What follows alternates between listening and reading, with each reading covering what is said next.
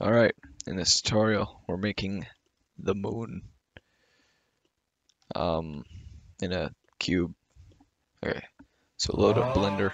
Alright, so the first step is to grab the cube. Okay, go to your shading tab, delete the principled BSDF. In the description there will be a file that you can append into this.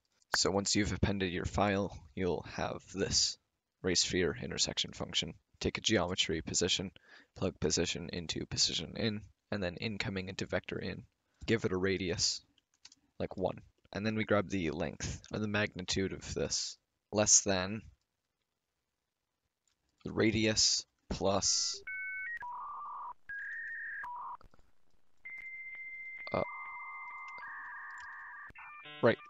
radius plus 1 divided by 100,000.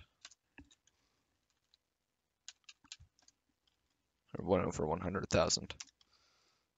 Multiply this by the far intersection. If you dot the normal of an object by a vector, you can simulate lighting like this. So we're just going to do the same thing in here.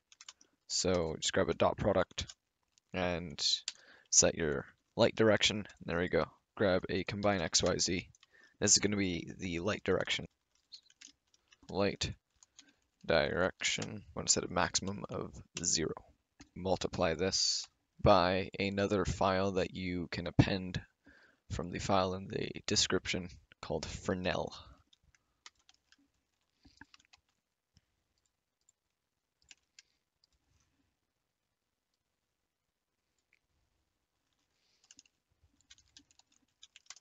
Okay, so what I've done is I've taken the ray sphere intersection. You don't need to do this, but I've taken the ray sphere intersection function and just grouped it into this. It's called sphere normal.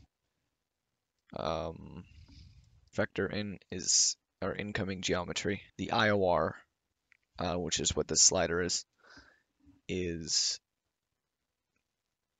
the IOR of, or is going to be the IOR of moon rocks. IOR of a standard dielectric is 1.45. Moon rocks are about 2.5. Multiply this by this. IOR is 2.5. Then we need to say IOR minus 1 divided by IOR plus 1 to the power of 2 divided by 0.08. This is our lighting setup.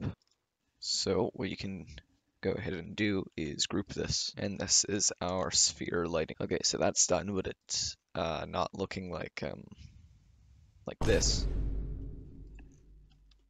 Grab a moon texture of your choice. I've already got one here. Plug the color into the surface. You'll notice that, oh, hey, it's not a sphere. We need this sphere normal. Bring the normal out all the way to here. Plug that into the vector. Surely this will work. It's not mapped correctly. Change this to sphere projection. Separate the X, Y, and Z components and add 0.5. Plug these all together. But now if we plug this into the vector,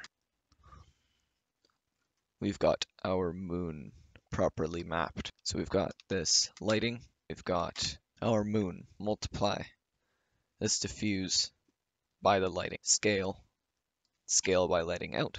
There you go. Almost looks real. So that is how you make the moon in Blender. It's a relatively simple setup.